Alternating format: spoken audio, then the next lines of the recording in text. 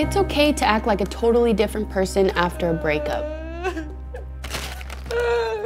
Scientists say that a bad breakup can affect you in the same way as kicking a drug habit.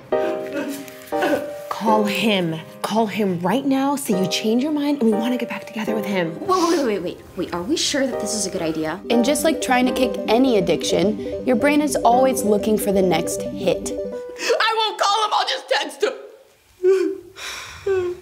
And when you can't get that hit, your brain will take drastic measures to deal with the pain of withdrawal. That might mean trying to get back together with your ex, or giving yourself a radical makeover, joining the local curling club, swearing off all the dudes forever, or moving on to the next one ASAP. I hate him. I know. It's really over. It's for the best, really.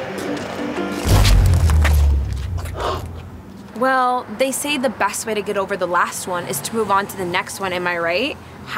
#rebound, #YOLO.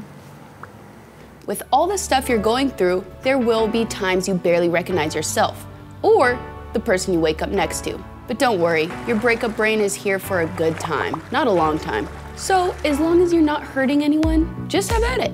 Eventually your brain will work to correct your emotions and behaviors so you can find a lasting way to bounce back. Okay, so that rebound guy was definitely a mistake. It's time to focus on me. Girl, yes. #mental health, #revenge body for the gram.